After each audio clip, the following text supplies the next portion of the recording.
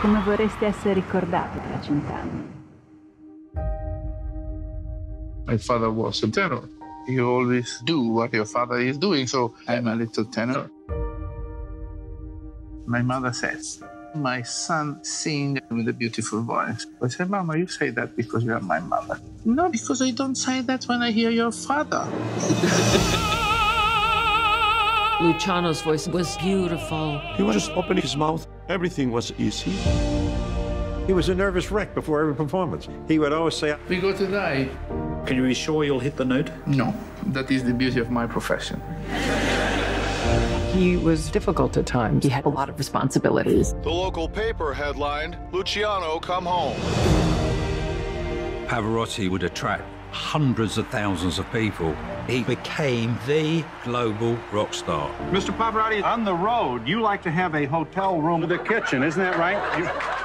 In Rome, three of the world's greatest tenors on the same stage for the first time. Luciano called me, get well soon, I don't have competition.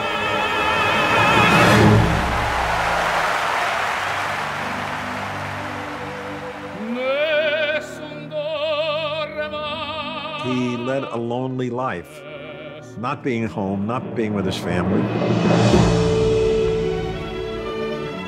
He was crushed by injustice. He became completely obsessed by what he could do for others.